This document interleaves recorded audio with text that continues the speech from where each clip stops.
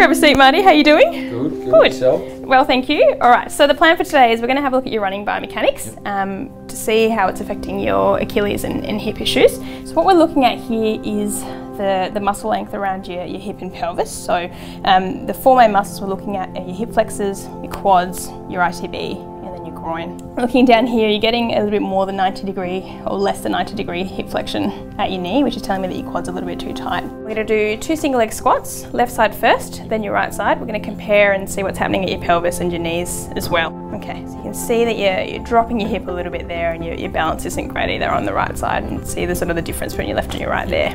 Okay, so Marty, from a physio perspective, we've identified a couple of issues that we need to work on, including your hip stability and some muscle length stuff as well. I've just brought Bridget, our podiatrist, in. She's going to have a look at your feet and make sure that the positioning and everything is as it should be, and whether anything is contributing to your problems. All right, I'll get you to swing your feet up for me, Marty. Let's have a look at your joint range of motion. So look at your right side first. So have a look at your ankle joint first. So you're quite stiff through there. We should be able to get your foot a fair bit further back than that. Pulling forward, you're quite stiff through there as well. If we have a look at your big toe now, if we simulate weight bearing, there's not a lot of movement there, okay? If I take weight bearing away, you can get further back. Yep. We should be able to do that even with weight bearing. All right, Marty, so we're gonna do your running assessment in here on the treadmill. So if you wanna have a step up on here for me. So what I'm gonna do is I'm just gonna bring it up to a comfortable walking pace. I'm gonna take a video of that to get a baseline using the camera that's behind you. Then we're gonna bring it up to a running pace, all right? And I'll take a video of that. Then we're gonna pop your shoes on and do the same running pace with your shoes on to see what the differences are with stability of a shoe.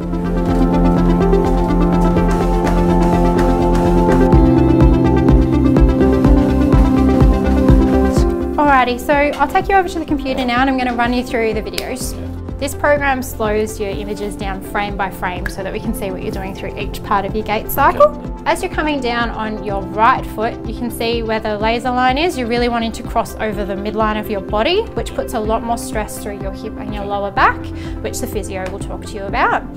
As you come down and land, if I draw another line up the center here, as we can see, your foot's massively overpronating there, okay? So this is a really common problem that we see nearly every day through the clinic, okay? So we're going to organise some orthotics for you, get the physio working with us on some rehab exercises and treatment locally through your hip and pelvis. So if you listen to your running, and I showed you on the screen that you're quite heavy with your landing, now the effects of that is because your calf and your musculature isn't taking some of the load, you put yourself at risk of more sort of bony injuries and joint issues. From my point of view, what we're going to do is give you a few rehab exercises that we're going to go through. You're going to do them religiously over the next 6 weeks, and then we'll have a look at your running again at that point and see what improvements we've made.